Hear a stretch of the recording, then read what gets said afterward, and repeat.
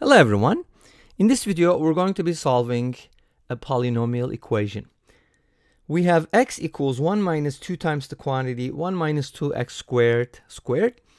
I'll be presenting two methods, and let's start with the first method.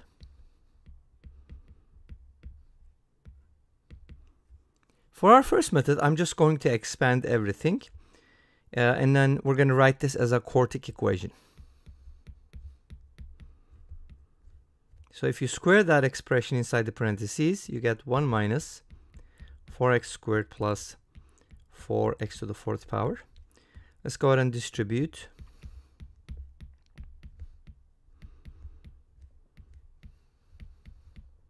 And now let's go ahead and put everything on the same side.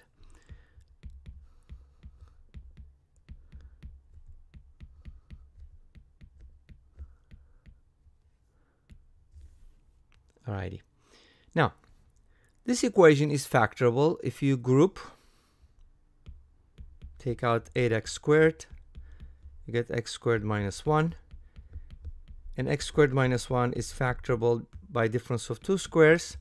So I can write it as x plus 1, x minus 1.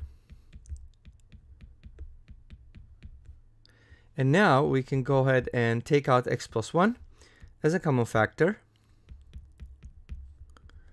And then we have 8x squared, that's going to be distributed over the x minus 1. 8x cubed minus 8x squared, and then plus 1 is equal to 0. From here we get the obvious solution, x equals negative 1. The other one is a cubic, and even though this cubic kind of looks hard to solve, it's actually easy to solve because it is 8x cubed, and we can kind of change the variable here and make it a monic polynomial. Monic basically means the leading coefficient is 1. So we can write this as 2x quantity cubed minus 2 times 2x quantity squared plus 1 equals 0. And then by changing the variable, set 2x equal y, we get the following: y cubed minus 2y squared plus 1 is equal to 0.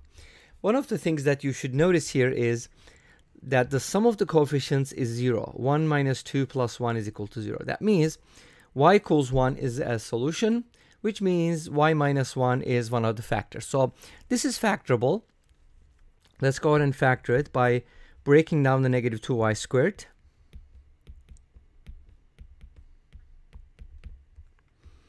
And then we can kind of factor out y squared, and then minus, this is difference of two squares. Two squares gives us y plus 1 times y minus 1. So I factored y squared minus 1 into these. And now y minus 1 is a common factor. And that gives us y squared minus the quantity y plus 1, but it's going to be negated, and it's going to become y squared minus y minus 1 equals 0. So we got one of the solutions already from x plus 1, and we ended up with a cubic, and we solved the cubic, and we get these two factors. One of them is a quadratic, so we're going to use the quadratic formula. But first, y equals 1, and that gives us x equals 1/2, because remember, y equals 2x.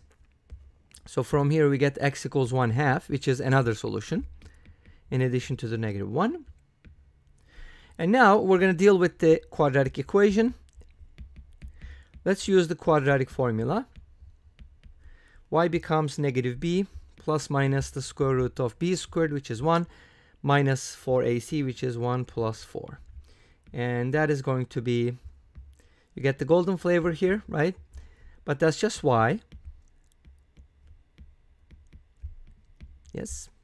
Uh-oh, I don't know why it's messing up my writing. Y equals 1 plus minus the square root of 5 over 2. So those are the y values. By setting them equal to 2x, we get the x values. So from here, x becomes 1 plus minus root 5 over 4. Okay, so we got two solutions from here. Another solution from here, x equals 1/2, and the initial one, the first one we found, was x equals negative 1. So that gives us 4 real solutions, and this is a quartic, so those are going to be all the solutions. All right, so let's go ahead and take a look at the second method.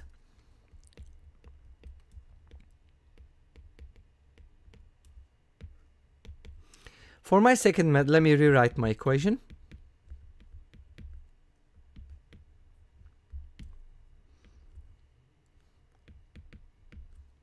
Okay, I don't know why it's messing up my writing like that. Okay, so I'm going to use substitution here. I notice that if I replace 1 minus 2x squared with another variable, let's call that t, then I get 1 minus 2t squared, which looks like 1 minus 2x squared. So it's kind of like an interesting situation where you make a substitution and then you kind of get something similar in structure. So our assumption tells us that, okay, t equals 1 minus 2x squared, but that also implies that x equals 1 minus 2t squared. Awesome. And this gives us a system. So we have an equation. By using substitution, we turn it into a system which is easy to solve. And now we're going to solve the system. I remember that t is temporary. We're not trying to solve for t. We're trying to solve for x.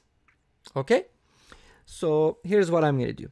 I'm going to subtract these equations. Let's go ahead and subtract side by side. We get t minus x. When we subtract 1 minus 2x squared minus 1 plus 2t squared, 1 cancels out, and we end up with something like this. 2t squared minus 2x squared equals t minus x.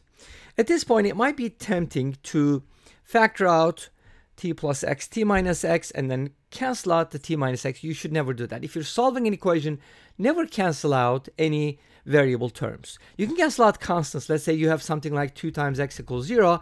Divide both sides by 2, and it's okay to get rid of the 2 there, because 2 is a constant. But if you have a variable, you don't want to do that. That's problematic. You're going to lose roots. So here's what I'm going to do instead. I'll factor the left-hand side. And the right-hand side, I'm just going to subtract. Instead of, dividing, I'm just going to subtract it. So now t minus x is a common factor, so we can go ahead and take it out. And then from here we get 2t plus 2x minus 1. Great. So from here we get two results. T equals x, or x equals t, and then 2t plus 2x equals 1. Let's go ahead and deal with the first one first. If you set t minus x equal to 0, and remember, we're trying to solve for x. Our goal is to solve for x. So we can say, hey, x, this implies x equals t. But what is t, right? T is equal to 1 minus 2x squared. So I can go ahead and replace t with 1 minus 2x squared. And this gives me a quadratic equation. Let's go ahead and solve this quadratic equation. Let's put everything on the same side.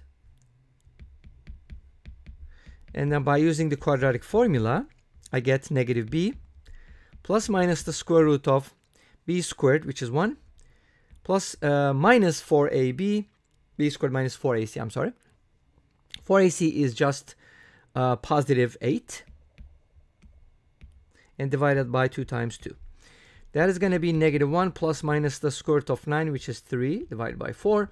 This means that if you take the positive sign, negative 1 plus 3 is 2/4. That's going to give me 1/2 for x. So one of the values is 1/2. And the other one, if you take the negative sign, negative 1 minus 3 is negative 4. Divided by 4 is negative 1. So I get two solutions as before, and I've gotten those before. Remember, we started off with negative 1, and then 1/2 came up later. So we got those two solutions. And now let's go ahead and take a look at the other factor. The other factor is this one, and I can write it as 2t plus 2x equals 1. 2t plus 2x equals 1, which means t plus x equals 1/2. Now let's replace t with this, right? 1 minus 2x squared. So 1 minus 2x squared plus x equals 1/2. Let's go ahead and multiply both sides by 2. 2 minus 4x squared plus 2x equals 1. I want to get rid of all the fractions. And let's put x squared on the right-hand side. 4x squared minus 2x minus 1 is equal to 0. That is going to be my other quadratic. Remember, this was a quartic. We got two solutions so far. these are going to give us the other two solutions. Let's go ahead and use the quadratic formula one more time. Negative b plus minus the square root of b squared minus, that's going to turn into a plus, 4 times 4 is going to be 16. And divided by 2 times 4, which is 8. This gives us 2 plus minus. 4 plus 16 is 20. Square root of 20 is 2 root 5. And if you simplify this, you're going to get 1 plus minus root 5 over 4 as before. So we're going to have 4 solutions. Let's go ahead and list them. So our solutions are going to be negative 1, 1/2, 1 minus root 5 over 4, and 1 plus root 5 over 4. And this brings us to the end of this video. Thank you for watching. I hope you enjoyed it. Please let me know. Don't forget to comment, like, and subscribe. I'll see you tomorrow with another video. Until then, be safe, take care, and bye-bye.